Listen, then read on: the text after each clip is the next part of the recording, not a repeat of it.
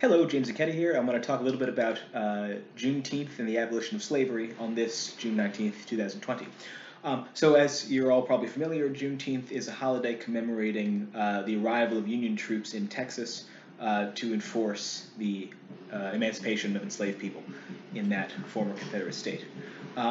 A couple things to understand about this. First of all, the reason why it's a matter of enforcing as opposed, like, the reason why we think of it this way, that the troops arrive and they can enforce the law, is because, technically speaking, the enslaved people in Texas were freed um, on January 1st, 1863, as a result of Abraham Lincoln's Emancipation Proclamation.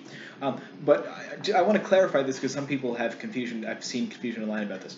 The Emancipation Proclamation does not end slavery in the United States, right? The Emancipation Proclamation, which was originally issued in 1862 with January 1st, 1863 as the kind of date that it would come into effect, abolished slavery in the states still in rebellion. Okay, so the theory was that if you were still in the Confederacy and hadn't given up yet, or hadn't been conquered yet by January 1st, 1863, then all of the enslaved people in that territory would be considered free in the eyes of the United States government. Now you might wonder, well, why does that make any sense? Because, of course, Lincoln didn't control the states that were still in rebellion. That's the whole point of the fact that there was a rebellion. So what impact would that emancipation have actually had? Well, it was twofold. One thing was that Lincoln wanted to kind of coax the states back in to the Union, to sort of give up and rejoin the Union. If they did so under the terms of the Emancipation Proclamation, they would have been able to keep slavery. Right? So if Texas had given up, belonged to the Confederacy in November of 1862 and had come back into the Union, at its own request, they would have been able to hold on to slavery at least until the 13th Amendment passed, or was ratified, which was much later, and that process hadn't even been initiated yet.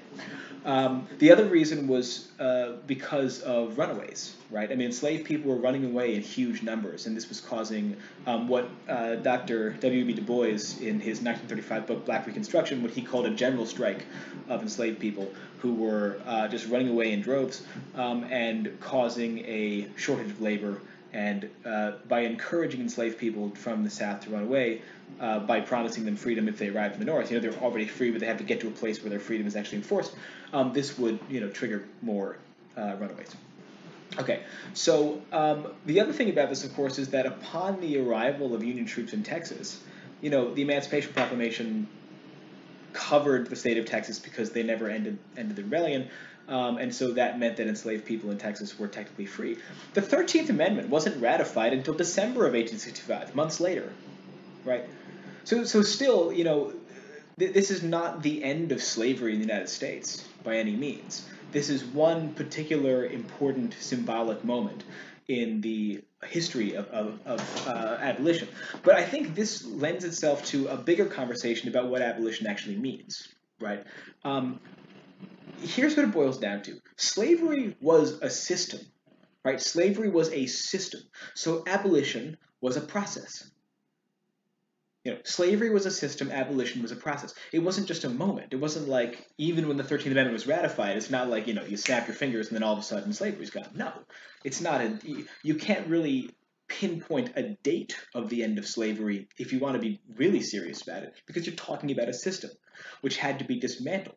And of course, it had to be dismantled on the basis of the different components that constituted that system. So let's look at some of those, right? I mean, when people think of slavery, very often they think you're working, you're not getting paid for it, right? This is a very limited understanding of what slavery actually is, though. I mean, let's just take even the most basic forms of slavery. One thing is, slavery is a labor system, right? And in the United States, it was a labor system where the apparatus of the state, which was underwritten by violence, exercises control over labor, right? I mean, the law treating human beings as chattel, right, and having a legal system built around that. This is part of using the apparatus of the state to underwritten by violence in order to permit and create the conditions for coercive labor under a system like slavery. So, to what extent was that apparatus dismantled? Well, I mean, you know, from even the most basic history of this, that initially through the Black Codes, which were very short-lived, but initially through the Black Codes and later through the use of contracts to tie people to land, the use of sharecropping, and kind of indebtedness to tie people to land, the use of convict leasing, right? To funnel people into the criminal justice system and then disperse them through the payment of their debts by landowners. Um, Onto the farms and the mines, things like the chain gangs, and eventually even things like the leveraging of poverty and desperation to get people to do labor. You can't really talk about 1865 as the end of that at all. Right? I mean, even just taking the example of convict leasing, evidence of this goes all the way into the 1930s. And if you want to talk about sharecropping, you're talking about into the mid 20th century you still have sharecropping. And inasmuch as these are institutional legacies of enslavement, you can't really talk about abolition ending, all the facets of slavery. But that's only one component. Take another one. Another big part of slavery was that enslaved people couldn't own land. Right? Land isn't just about, oh, I have a place to live and whatever. If you're a farm worker, land is economic independence. Right? This is you use your labor on the land that you own and you get right. So if you don't own the land, you can't really be truly independent because you have to deal with whoever you're working for and you work on their terms, right? Which is of course what sharecropping was and why it was so destructive. The other thing about land, of course, is it enables generational wealth, right? Like you work on the land and it becomes valuable, and you have a farm, whatever, you pass it on to your children, or even something like today. You work for 30 years to pay off a mortgage, and then you sell your house or whatever and buy a smaller house, and you help your kids buy a house with money. I mean, this happened. My parents bought their first house with the help of their parents. This capital was coming from somewhere. Of course, it's ultimately rooted in land, and goes back to the original acquisition of land. If you don't have land, right, you don't have a mechanism for the transference of generational wealth. Okay, so this is part of the system of slavery too, is that every generation is sort of made to start again. Right? There's no building to be done. In that sense, land wasn't really distributed. This was part of the theory of Reconstruction, was you were going to redistribute land. It doesn't actually happen. The Freedmen's Bureau, which was called the Bureau of, I believe it's Bureau of Refugees, Freedmen, and Abandoned Lands, was I think the full title. Part of the theory is that they were going to take the abandoned lands of former Southern slaveholders, and they were going to give them to give it out to formerly enslaved people. Didn't happen though. Right? This part of it was killed. So that doesn't happen. Land doesn't happen.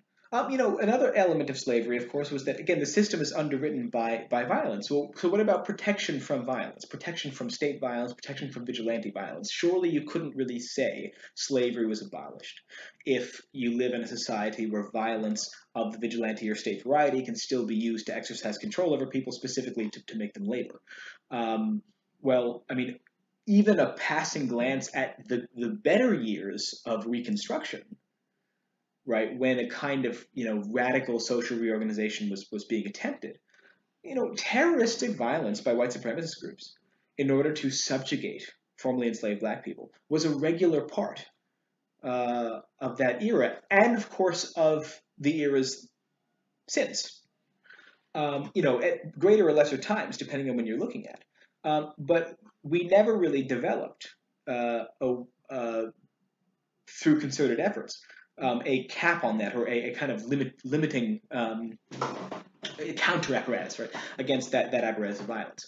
Another thing about this, of course, is unequal social relations, right, and social and political relations. So let's look at a couple things. I mean, you need to have equality under the law. Right? I mean, enslaved people were rendered legally as property. And so when you end slavery, just abolishing slavery doesn't actually get rid of the fact that people aren't citizens, they don't have any rights.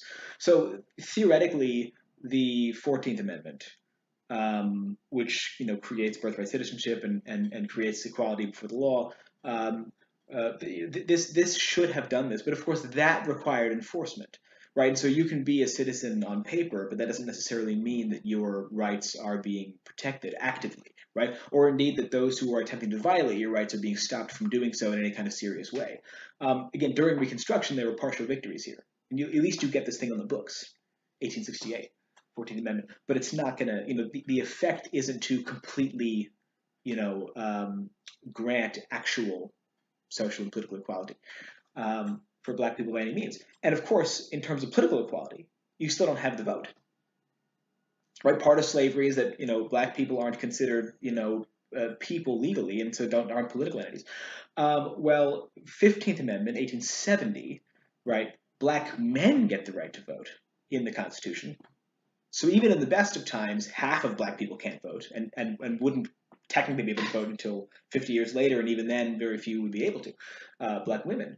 But of course, the ability of black men to vote was countered, again, by terrorism and white supremacist violence. And while for a few years in Reconstruction, this was countered forcefully, by Grant. I mean, it doesn't last. And of course, if you move forward in the following decades, it was very easy for white supremacists to use violence to deter black people from voting. And by the way, you don't even have to have someone show up at every polling station with a gun.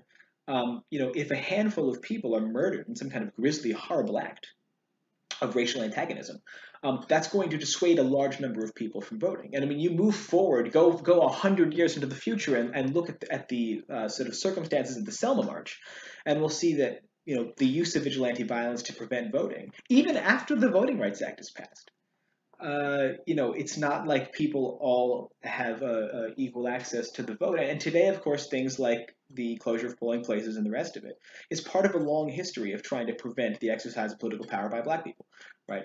And I guess if we want to look at any bright spot here, I mean, one thing that was a part of the slave system that was undone in large part was the prevention of education. Remember, it was illegal in most places to educate enslaved people, teach people how to read and write, do math. The Freedmen's Bureau, one of their great successes was the creation of a education system which did educate a large number of enslaved black people in Reconstruction. And even after that, the Freedmen's Bureau itself kind of fell apart, the education component did remain effective in at least in a sense. So that one part, the prevention of getting an education, that one part was partially addressed. But there again, too, I mean, fast forward 100 years and look at the controversy around school segregation and, of course, the quality of schools. And look at our own community around Boston and the busing crisis. I mean, that too, these are legacies of institutional inequalities around this question of education, which goes back to a question that emerged out of slavery, which is that black people were not able to learn, right?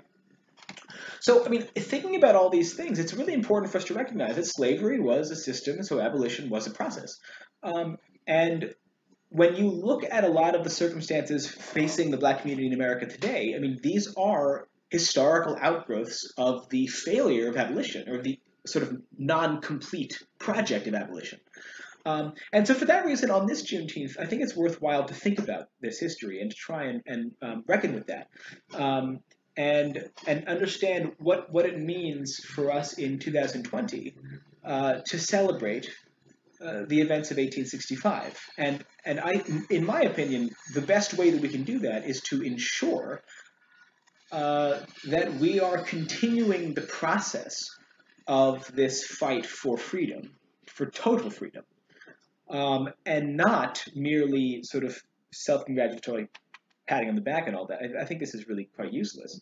It's important for us to reckon with the ways that abolition was successful and the ways that it was unsuccessful. And unfortunately, the latter category is much larger, right? So while, yes, chattel slavery in the United States of the sort that existed pre-1865 is history, but that in no way means that slavery was successfully demolished or successfully abolished.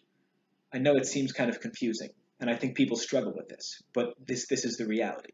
Abolition is an incomplete project.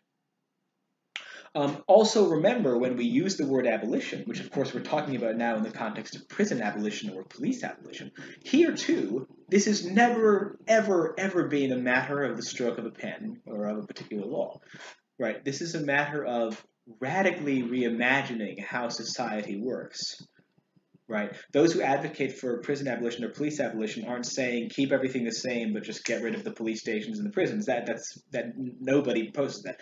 The point here is to radically reimagine and transform society in a way such that these institutions are no longer a part of the system, but where obviously people's concerns about safety and order and the rest are still addressed.